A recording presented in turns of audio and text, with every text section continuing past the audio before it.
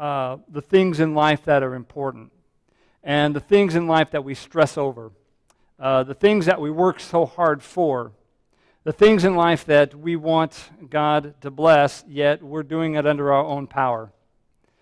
And so I gave some illustrations last week about doing things for Christ and for doing things for the right reason, and to live for Christ today and not just for retirement, because we don't know if we're going to make retirement. We don't know if we have the next 24 hours.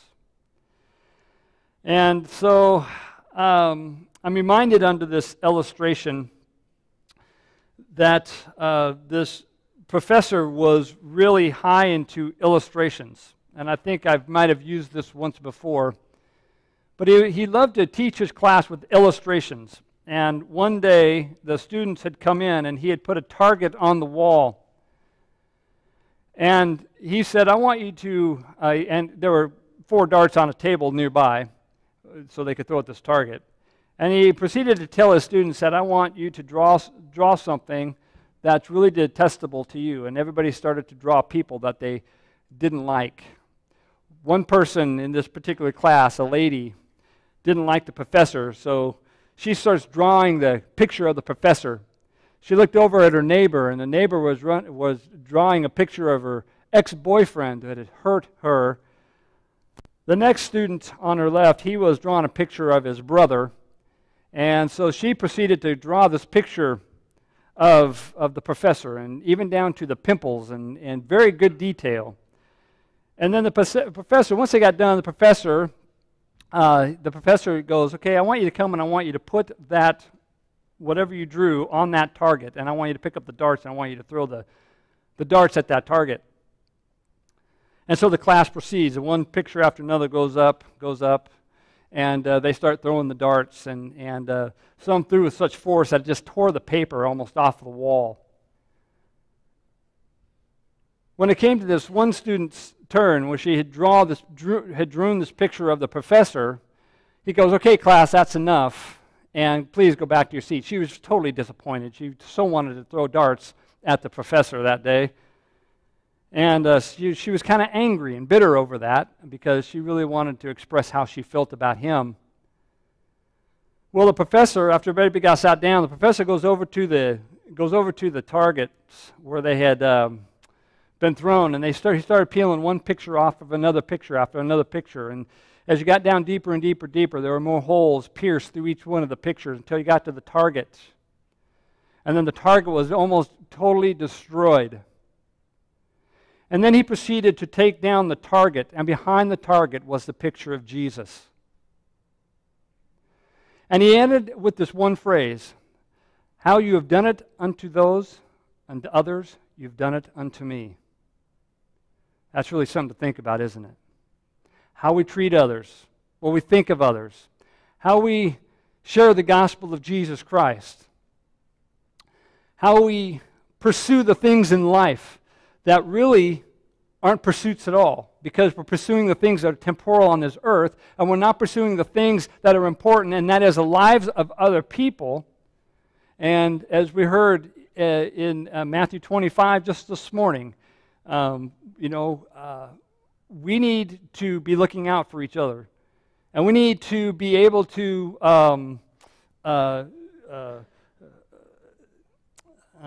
communicate the Bible, the Word of God, to those who don't know Him, to those who have gone astray. And we need to not worry about if they're going to be offended or not, whether we preach the gospel or not. That's not important to me. If I'm going to offend somebody, I'd rather have it be a human being than God Himself. And so this whole message that I put together, this is really talking about the stresses in life, losing our direction, losing our purpose. And as I talked to many people over that last week, and as I talked to them continually, as I was up with at the hospital last night, there's so many people that are in despair. So many people that are trying to figure out what God's plan is for their life. And yet we are going around in all the stresses of life. We're going around not focusing on the right things. We're not helping other people.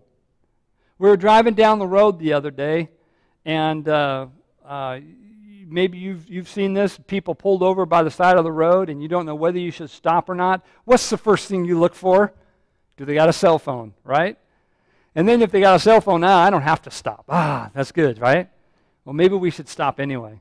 We were driving down to Lawrence on 59, and this lady had pulled over. She had a flat tire, and I said, let's stop. Let's give her a hand. So I changed her tire, and I did the best that I could in that time of changing her tire to witness to her, to share the gospel of Jesus Christ. I don't know the seeds that I plant or the seeds that you plant. You don't know. Just mentioning the gospel of Jesus Christ might get somebody to think. Because we can work this life away and get to the end of our life and go, what have we really accomplished? What have we really done? What have I really done with my life? I've pursued all the things that the world can offer. I got a good job. I have great retirement. I have I've done everything I can to build and have all these things. And yet we missed the mark. We missed the point. And like I was given that illustration about that gentleman last week about the $85,000 motorhome, and we saw that when we were down in Branson, and it was up for sale. He had been able to put 4,000 miles on it before he had a stroke and had to sell it. He worked all those years for what? For what? And now he won't even be able to enjoy that. People are stressed out at work. They're stressed out because of family members. People are stressed out because we've put ourselves there. We're stressed out because other people have done things. And we're running through this life and we're going, what is the purpose and the meaning of all this? And so last week I gave the illustration. All of us get to the point where we're kind of broken, where we're kind of just holding back, and we're just going, what is God's plan in my life? What has God got for me? Why are all these things happening in my life? I didn't, and I've heard this last couple of weeks, this same comment from different people saying, I never expected my life to be like this. And here we are. And my question is, what are we focusing on, and what are you focusing on? And when in your distresses, in your time of trouble, and when you're down and you don't know where to turn, and you're wondering why God is allowing all these things to happen, I gave the illustration of Psalm 77 last week. Let's pray, and then let's read a portion of that. I'm going to get into Matthew 6 in a minute, but let's just pray. Lord, thank you so much for all you're doing today, all you're going to do, all you've been showing. I pray, Lord God, that you'll be glorified in our life. I pray, Lord God, you would bring meaning to your word into our life, Lord, and we would surrender to you everything, Lord Jesus. We would surrender our life. We would surrender our jobs. We would surrender our families. We would surrender our problems. We would surrender our finances. Whatever it may be, Lord, we surrender it to you. And I pray, God, that you be glorified. And when we're in our troubles, let us hear the words of the psalmist. And I pray, Lord God, we would have the same cry. I pray in Jesus' name, amen. You see, in this psalm, as I introduced last week, you could hear the psalmist just really crying out to God. And he says, I cried out to God with my voice, to God with my voice. And he gave ear to me. In the day of my trouble, I sought the Lord. My hand was stretched out in the night without ceasing. My soul refused to be comforted. I remembered God and was troubled. I complained, and my spirit was overwhelmed. You hold my eyelids open. In other words, he's having sleepless nights, and he's pouring out to God. Have you ever poured out to God that way? And he's in great distress here. And there's really two parts to this psalm. So he says, Lord, are you going to abstain from me forever? I can't sleep at night. My soul is just pouring out to you day and night, and yet I hear nothing. Well, how long are you going to abstain from me, Lord? And he's just crying out. He's going, where is all this coming from, Lord? But then he does something. And this is what I said last week. Then he does something. He said in verse 10, and I said, this is my anguish, but I will remember the years of the right hand of the Most High. And I will remember the works of the Lord. Surely I will remember your wonders of old. I will also meditate on your work and talk of your deeds. In other words, what he does, in his anguish, he remembers God. He remembers his power. He remembers what he did for them when he crossed them over into the Red Sea, how he delivered them from the Egyptians. I'm going to remember my God. And that's what I said last week. When you are in trouble, when you are in pain, when you can't figure out things, and you're totally stressed out, and you're you just think you can't take anymore. Where's your power come from? It comes from the Lord. And that's what I was saying last week. When you're down and you're out and you're stressed and you don't know where to go, you turn back to God. You learn to surrender the things to God that you need to surrender. Your power comes from Jesus Christ. Your power was nailed. The power that you get is from the nails in Jesus' hands on that cross, and the power of the resurrection. We have power in His name. And when you're stressed and down and out, don't forget the power you have in Jesus Christ. He died for you. And that's what we see in Matthew 6, we'll get to in a minute. Why worry about tomorrow? How is that going to change anything? It's not. It's not. So I wanted to talk about some of these things and talk about these things that lead to depression and stress and depression in your life. And in your bulletin outline here, I gave a couple fill-ins for you. Hopefully you have something to write with. But stress that leads and can lead and does lead to depression.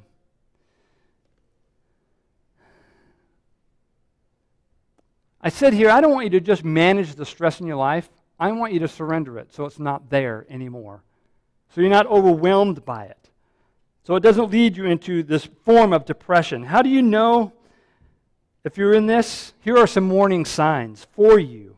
If you're feeling these things and multiples of these things, then you're probably headed to some point to some sort of depression. And I'm encouraging you today to try and surrender those things to God. And remember the cross. As the psalmist remembered what God did for the people of Israel in His anguish, I will look back to you. In your anguish, in your stresses, look back to the one who can help you. Look back to Jesus Christ. But here are some warning signs. You have overwhelming sadness in your heart. If you have overwhelming sadness in your heart, it might be leading to that. If you feel angry for no reason and you just have, you just go off all the time, and you have no patience for anybody, that could be a sign. You have a short fuse, and you just go off a lot. No tolerance whatsoever. There's a sense of feeling worthlessness and no value. If you feel like that, people are just walking all over me. People don't even value my time. And you start feeling bad about yourself. You start feeling worthless. You start feeling of no value. And then one time you can get, this isn't an exhaustive list, by the way, and then you get to the point of despair. What am I going to do? And we're walking around in a defunk and we're going, oh Lord, what am I going to do? Call out to the Lord. Remember the Lord. Remember Him. Remember the one who saved you, Jesus Christ. The effects of stress and depression eventually will find that it affects your health. It'll affect your mind, what you think, how you do things. It'll even affect your memory. Everything will be focused on that thing, and it affects your mind and your body. Heart attacks, strokes, blood pressure goes high, tiredness. No, I got a scare this last week. I'm trying to get life insurance. It's really called death insurance, but because she only gets it if I die, right? And so, and I don't think she wants me to die, so but I'm trying to. So I had to go and get my blood pressure checked. And I don't trust this. And Kim, I don't know. I don't trust this blood pressure test at all. And it was a machine. They took it 3 times, and it said it was like 149 over 89. Now, that may not be totally horrible, but my blood pressure is always usually about 117 over 70. And I'm going, why is it so high? Well, one, I didn't want to be there, so I had an attitude because I didn't want to go through all this testing just for life insurance. Just give me life insurance. I'll pay for it, okay? Nope, you got to go through all this stuff, right, and get tested. Still don't have the results back yet. But, and so probably my attitude raised it, right? And it was just really bothering me. And so finally, I told Gayla, we're out in the car, and go, I got to stop by Walmart and get my blood pressure checked. It was 117 over 72. I go, why was that so high? So now I don't trust the test, but I don't know. Maybe it was, all she could tell me, well, it's calibrated. I go, well, I don't know. I don't know what they calibrated it to, but it wasn't to my heart. And so this just really bothered me. So when I was up at the hospital with Jenny last night with her dad, I go, hey, there's a blood pressure machine. So I stuck my arm in the blood pressure machine. There was like 117/74. And I don't understand why it was so high. And Kim, maybe you can explain that for me someday. But stress. Maybe I was under stress. It does weird things to you. Okay, it can raise your blood pressure. It can raise, just your attitude and the way you handle things. Really can affect your body. Okay, and so you get into this point of feeling in despair, and you just don't know what to do. You walk around and you're going, God, where am I? What am I going to do? What am I going to do? And we worry, and we worry, and we worry, and then we get more despair, and we worry some more, and then we get into depression, then we worry about more, and pretty soon it's like this, that song that never stops in your mind. It goes round and round and round and round, and you're trying to get rid of, you know what you need to do, but you can't shut it off. It's just there.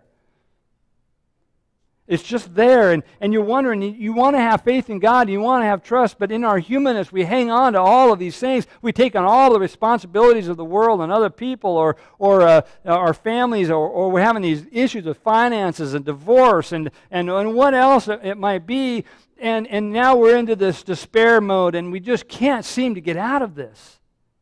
Well, turn to Matthew 6. Chapter 6, verse 25. I want to encourage you with this passage of Scripture this morning when you're feeling like this in life. Turn to the Word. Now this would be Jesus, and this would be part of the Sermon on the Mount in chapters 5 through 7. But he goes in here in Matthew 6:25, it says, therefore I say to you. Now, wait a minute. Okay, this is Jesus talking, right? Now, he goes, I am saying to you. I'm saying to you. Okay, so take this as a command almost. It says, do not worry about your life. First thing, don't worry about your life. What you will eat or what you will drink or nor about your body, what you will put on. Is not life more than food, and the body more than clothing? Look at the birds of the air, for they neither sow nor reap, nor gather into the barns, yet your heavenly Father feeds them. Are you not more valuable than they? Which of you, by worrying, can add 1 cubit or 1 day to his stature, to his days? So why do you worry about clothing? Consider the lilies of the field, how they grow, and they neither soil nor spin, and yet I say to you that even Solomon in all of his glory was not arrayed like one of these. Now if God so clothes the grass of the fields, which today is and tomorrow is thrown into the oven or the fire, some versions, will he not much more clothe you? And listen to this. He says, O you of little faith. O you of little faith. Therefore do not worry, saying, what shall we eat, or what shall we drink, or what shall we wear? For after all these things the Gentiles seek. For your heavenly Father knows that you need these things. Now here it is. In your troubles, in your worries, in your stresses, whatever they may be, brought on by yourself or by other people, or all the problems that you have, all the worries that you have, here's the key. But seek first the kingdom of God and his righteousness, and all these things will be added to you. He says, seek the kingdom of God. Seek me first. But no, what we're doing is we're seeking help in our finances. We're seeking help for relief for this. We need to seek the kingdom of God first. Call unto me, it says, all you who are weak and heavy laden. And he says, I will give you rest. I will give you rest. Seek the kingdom of God and his righteousness. Therefore, do not worry about tomorrow, for tomorrow will worry about its own things. Sufficient for the day is its own trouble. And that's today. Today we work on today. When tomorrow comes, we'll work on tomorrow. When the day after that comes, we'll work on that day. Take it a day at a time. We were talking and reminiscing last night. And my heart's been heavy. It just has. That's, I think, the purpose of getting into this message. My heart's been heavy for a whole lot of reasons. And the world just seems to be unjust. And then we just, try to escape from it. I told Gail, I go, man, it would be nice. Let's just hook up the camper, go on vacation, and never come home. Do you ever feel like that? I go, she goes, that's not reality. I go, no, don't tell me that. I don't want to hear that. I want to hear about reality. I want to think about never coming back and just being on vacation for the rest of my life. But it's not reality, is it? It's just not.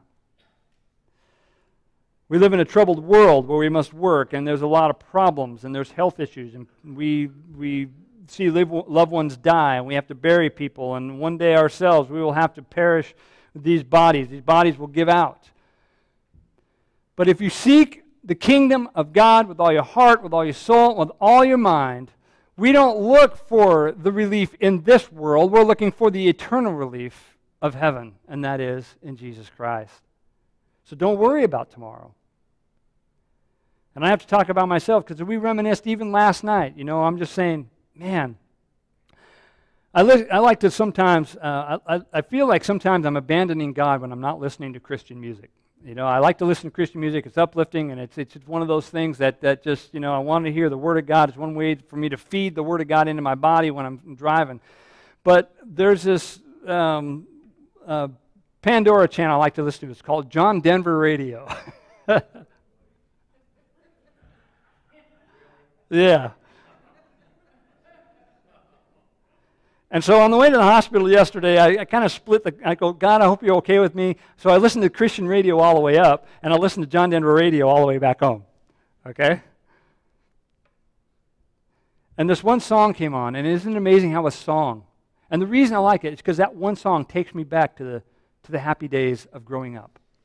It just takes you and it plants you right there. And this one song comes on, and I remember traveling in the big old Buick station wagon that Dad had. And in the old 8-track radio, the 8-tracks, remember those? That never worked very good, and we were listening to John Denver.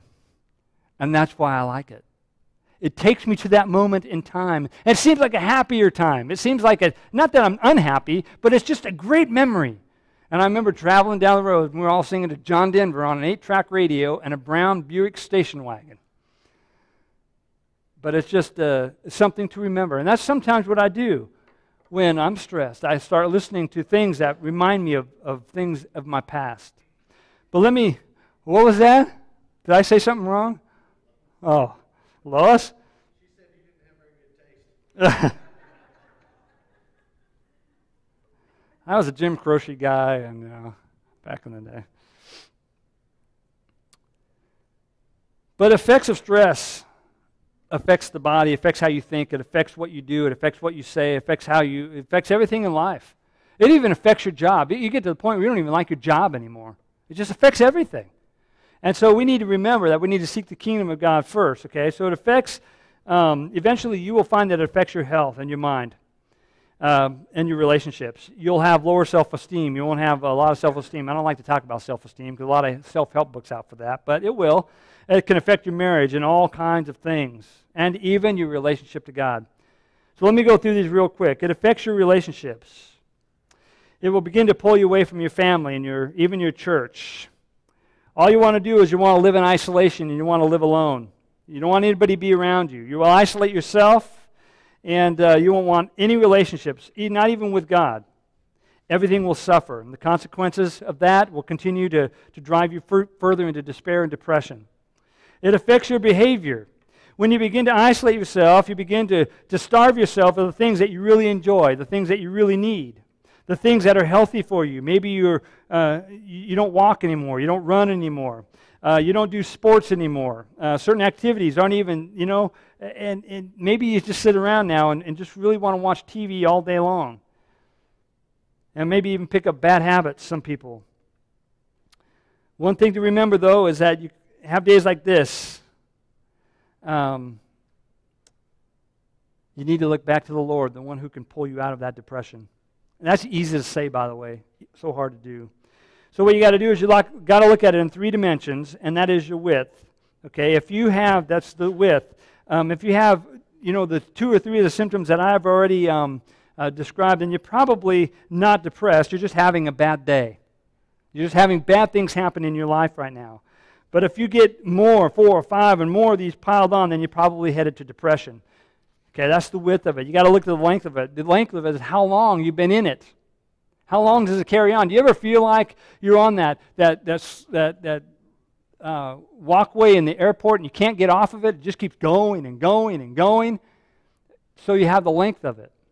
Sometimes it just doesn't seem like it's ever going to end. And then there's the depth of it.